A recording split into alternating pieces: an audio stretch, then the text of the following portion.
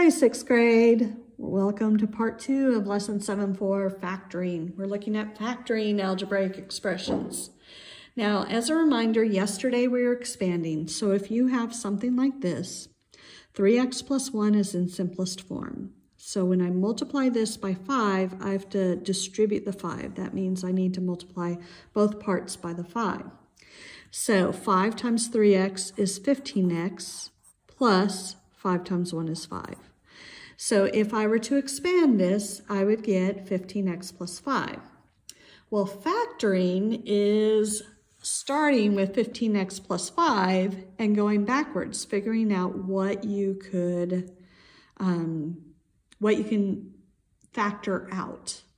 So what you're looking at is you're looking at both your terms and you're saying, what is my greatest common factor for 15 and 5?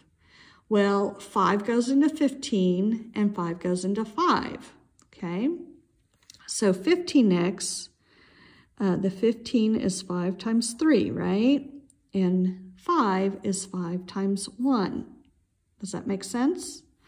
Well, they both have a 5 in common, so that's what's going to be factored out. You're going to put a 5, and 3 is what's left. So instead of 15x, we're going to write 3x plus 1, after the 5 is factored out, is what's left. So you're starting with this, and you're factoring out the 5 to make it look like this. It's a little cleaner, and when you get into algebra, you are going to be factoring things. So let's look at another one. Let's say you've got 18y plus 24.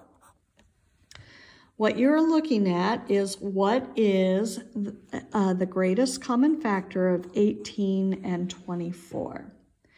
And I know 2 goes into both, 3 goes into both, 6 goes into both. I think that's it. So 6 is our greatest common factor. So what you would do is to get 18 would be 6 times 3, right? To get 24 would be 6 times 4. Makes sense? They both have a 6, so I'm going to factor out the 6. That's what's going to go on the outside.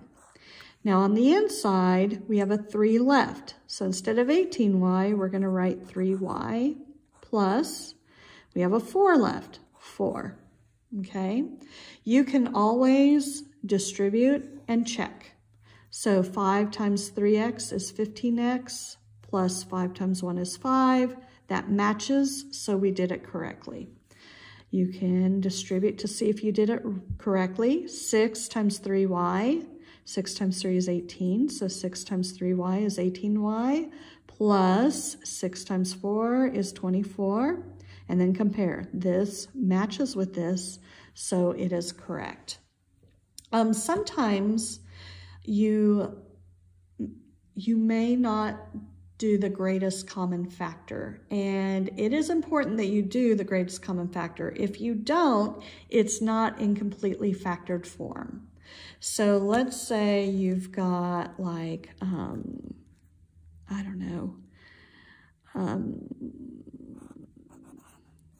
15x plus 30.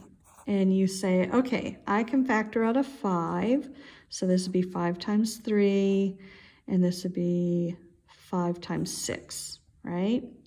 So then you factor out the 5, factor that out. 3 is left, so it'd be 3x plus 6 is left. Well, and then you notice, oh, 3 and 6 also have a factor in common, and the factor is 3. So you can either go back to the drawing board and figure out what the greatest common factor is, or this, we said 3 goes into both, 3 times 1, and this would be 3 times 2. They both have a 3. Well, what you can do with that is multiply that times what you've already done, the work you've already done. 3 times 5 is 15, okay? What's left is 1x. But remember, we don't write 1x, we just write x plus 6, the 2 is left, okay? And again, you can multiply it out to see if it's correct. 15 times x is 15x, plus 15 times 2 is 30. I think that was a little bit much, but you get the idea. Okay, so let's look at a couple of our problems. Let's see, what would be a good one? Let's do, I don't know, let's do 12. We've got 24p minus 15. So I've got a 24 and I've got a 15. I've got to figure out what is the greatest common factor of 24 and 15. Can you think of what it is? Yeah, it's 3, okay? So to get 24, it's 3 times 8. To get 15 is 3 times 5. The 3 is what I'm going to factor out. And what is left is 8p. We got a minus sign, minus what is left is a 5. And again, we can multiply it out to see. 3 times 8p is 24p, minus 3 times 5 is 15. So we are good. So I want you to try that with this one. There's another section, oh yes, 21 through 24. It says to simplify and then factor. So you're going to combine like terms and then you're going to factor them. So let's do 24. We've got 20k plus 7 minus 2k plus 8. I can combine the k's, 20k, and then I've got 2k, but the minus sign goes with it. So 20k minus 2k is 18k. Plus 7 plus 8. 7 plus 8 is 15. Okay, so it simplifies to 18k plus 15. So now I have to ask myself, what is the greatest common factor of 18 and 15? Well, I know 3 goes into both. To get 18, I would do 3 times 6. And to get 15, I would do 3 times 5. So the 3, since they have a 3 in common, we can factor it out. So 3 goes on the outside.